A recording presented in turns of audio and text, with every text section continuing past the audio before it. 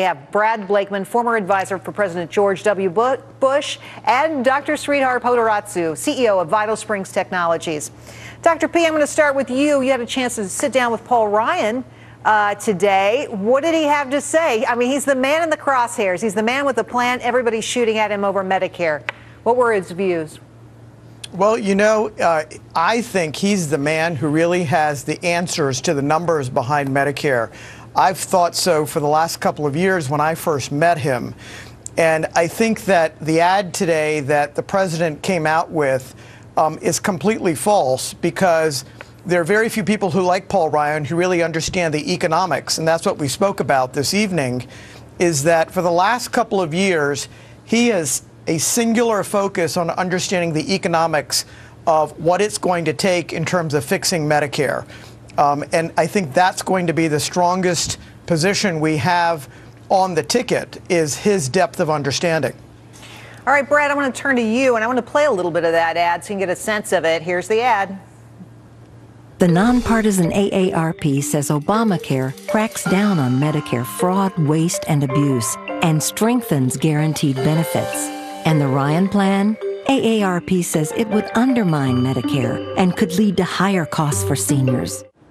Now, I think this is the first attack ad I've ever seen on Medicare. Brad, yes. What do you make of this, and what do you make of the use of AARP in this ad? Well, they're trying to scare seniors. This is part of the Democrats' 3D strategy. You distort Romney and Ryan's record, you distract away from your own abysmal record, and you try and divide the American people. Rich against poor, elderly against young, and it's not going to work. And as the doctor correctly pointed out, we have an expert now as a vice presidential candidate who is going to not be snowed on the budget or entitlements.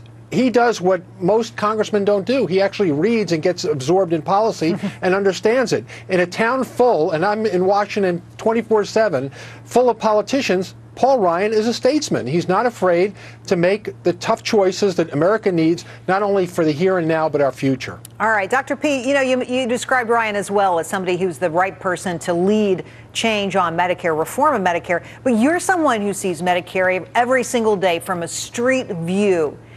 What do you think of this program now, even before most of Obamacare takes effect? What kind of shape is it in? Well, there's no secret that Medicare is going bust, and it doesn't take a rocket science to figure that out. The Obama campaign has taken the approach that they're going to cut cost by trying to improve quality and try and administer, use this independent advisory board as an oversight, try and cut costs, where the Ryan plan actually takes a much more pragmatic approach, and it takes a tested approach that has already been used in the corporate sector. The Ryan plan puts in place this mechanism to drive competitive bidding for insurance companies in terms of bringing price down. It's sort of the defined contribution model. And guess what?